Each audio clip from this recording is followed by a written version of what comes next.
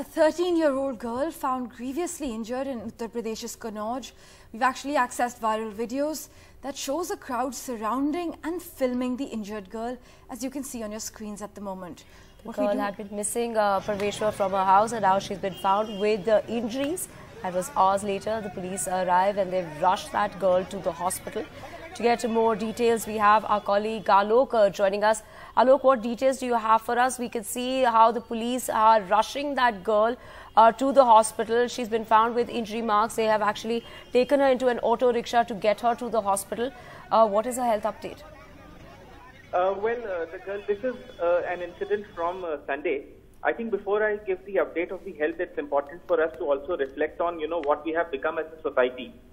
Because here is this girl, as you point out, she's 13 years old, and that video, it's difficult for us to show it on air anyway, so we have appropriately blurred it. But at the same time, you see this girl who is lying on the ground and she is bloodied, and there's blood on her head and there's blood all over, and they are these set of men. Obviously, they are filming videos, and one wonders, was there, could someone perhaps have put a blanket on the girl? Could someone have done something different, stop people from filming like this? But they film her for a good 20 to 30 seconds, and that's the duration of the video that we have. And then in the nag sounds or in the conversations that you can hear, you do hear that, people are discussing about how the police has been called, or about how they have informed the police, about how they are trying to get in touch with the police. But at the same time, it just, I don't know what to say. It just appears and feels so insensitive for so much filming to happen